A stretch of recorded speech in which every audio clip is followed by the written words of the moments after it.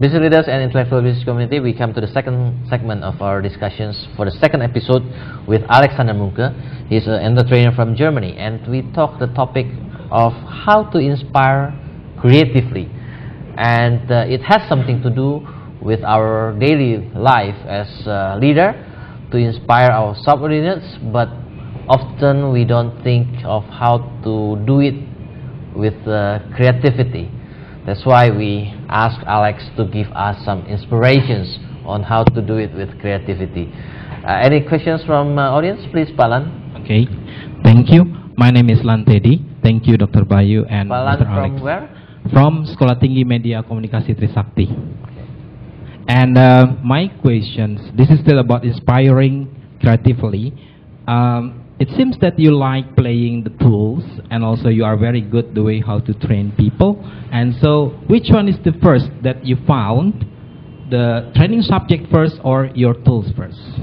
Okay, that's good my question. Thank so you. Pak Lan Teddy is coming from Sekolah Tinggi Media Komunikasi, and Sekolah Tinggi Media Komunikasi is the college or the college levels of university levels, for those who really wants to pursue the career in the communications media. Okay, so his question is, which one comes first? The need for training and then you develop the tools, or you have some tools and you develop the training surrounding the tools? Well, when I get a phone call, right, and a company calls, no matter what branch, because I do people seminars, so I'm in the insurance industry just as much as I am in the car industry or in the hospitality industry. Then they of course tell me what is their goals, what is their wished results, and after that maybe we even talk about that on the telephone. And when it's more like it needs more input, then I go to the companies in order to inform myself. What is the surroundings? What is the climate in the business? How many people are there? And what are their wished results? Then I would go back and develop for this subject, develop my training. It's either for 2 times 2 days, or he says, well, we don't have so much time because our people have to work, so we need one big session, and then I think about that. So I get information, of course, about and then you develop the company, and then I develop the tools. Alex, can you give us some inspirations for us as executives and CEOs? Often we found that our employees don't have enough drive to become better, to move on with the career, and we often see them, they just enjoying their daily work without the dream to become better. So how can you give us a trick how to to send this message with your tools? Well, first of all, we need to find out, because I have heard so many people in leadership, my people are not motivated, my people are not willing to work, so what can I do to make them move? First of all, a good question would be, would you like to develop your capabilities?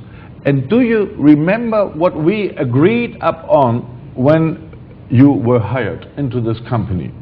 So some people work in a company 5, 8, 10 years, and maybe by the time, it's kind of getting boring. I'm coming to work, doing my job, and then leaving my job, and the next day I go back to work. So we need to find,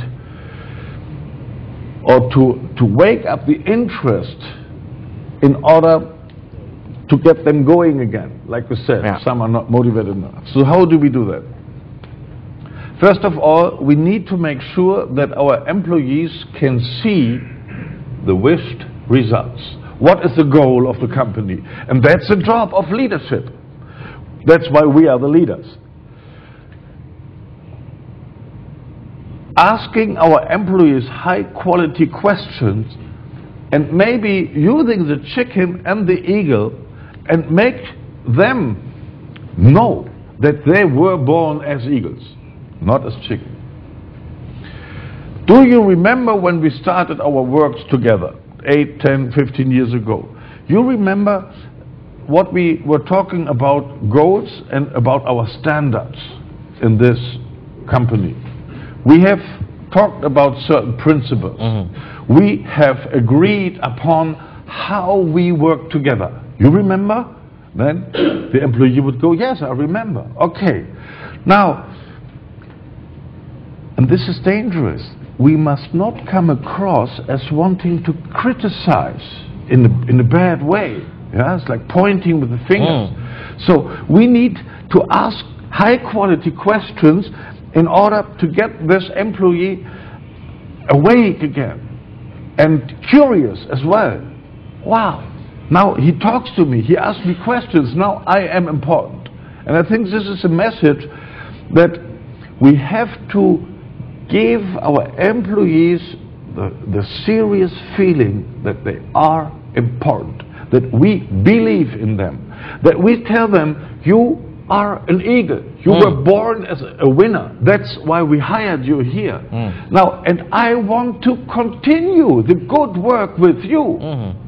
So if, of course, you perform like a chicken, if you are not willing, if you are not like inspired, enlightened, then tell me, what can I do to inspire you?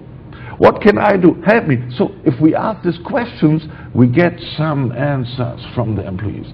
What I found out through my job in Germany, in Austria, in Switzerland, in leadership, there is not enough high quality questions asked. All right. That's what we have to do. We need to ask people in order, we know that everybody is an eagle, that's why we hired them.